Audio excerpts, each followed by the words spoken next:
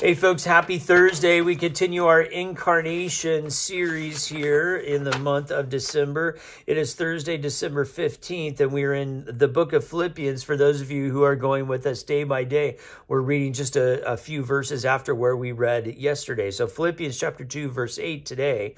Walking the earth as a man, he humbled himself. That's the prayer prompt on this day as we try to understand the incarnation. And you might go back and listen to yesterday's. Just hit pause right here and go back to listen to yesterday's where I started this argument a little bit. So Paul is the people in Philippi, which is one of the cities where Paul started a church.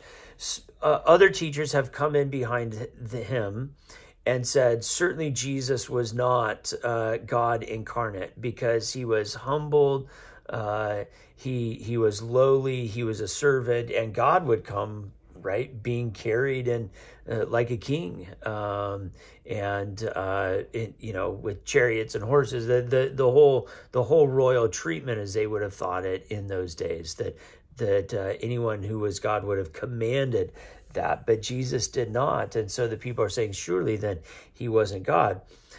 And so that was sort of yesterday. Then today, the people are saying, well, okay, Paul, then if he wasn't God, if he was God and humbled and a servant, then why is it that we should bow down to him?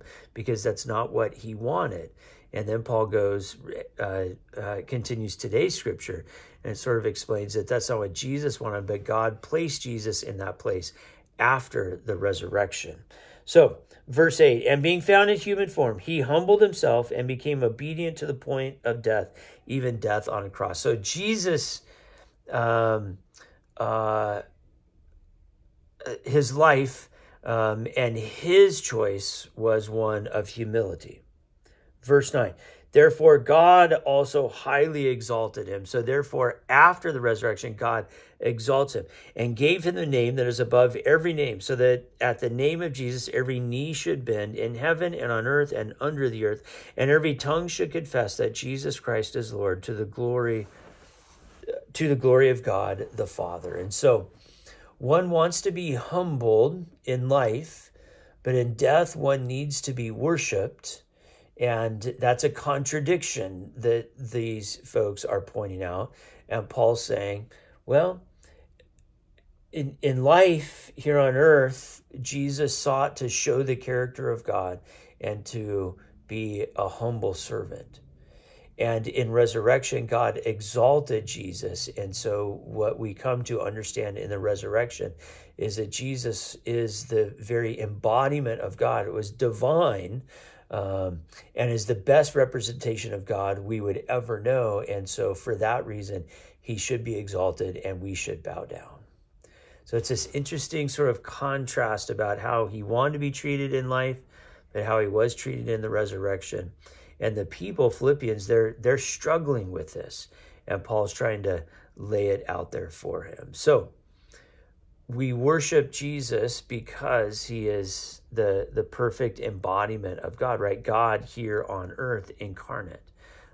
And as God here on earth incarnate, he displayed the character of God, which was very much had to do with a power-giving, humble servant of the people. So invite you this week as you sort of think through this yourself, where you see the character of God and how you might best understand God as we read these stories and words of Jesus. God bless. Have a great day.